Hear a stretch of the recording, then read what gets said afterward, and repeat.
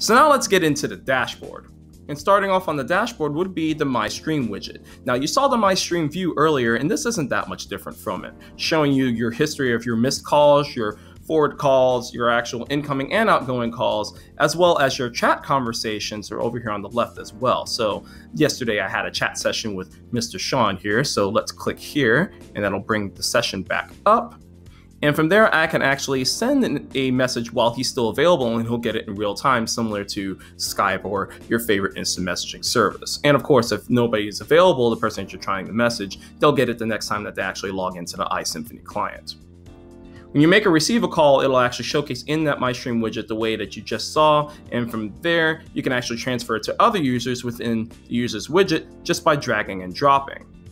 And going into the Users widget, this is the Users widget over here on the right side, which showcases the actual users within your organization, and it shows their caller ID and each of the extensions.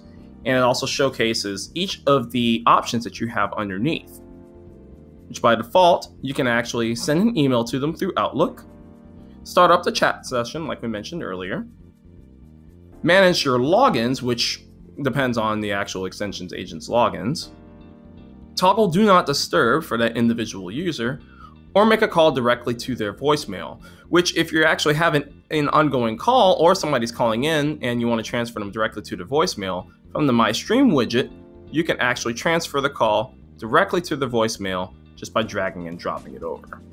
So once a call is in place, you'll notice on the Users widget that two more icons will actually showcase underneath it. So let's go ahead and call that small conference room number one more time. Let's just double click here.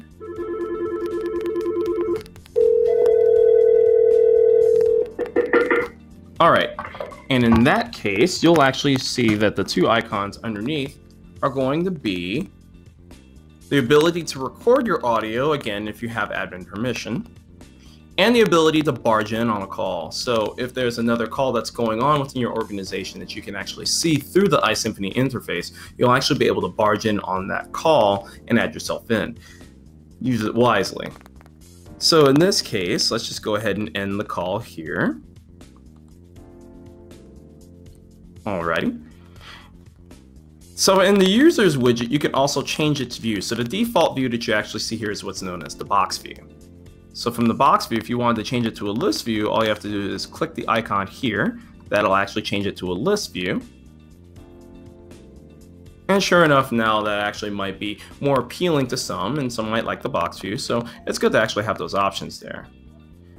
The next option is actually going to be within the search bar. Now, remember how on the action bar with the call view, you actually saw a search bar there. So the same view applies within the Users widget.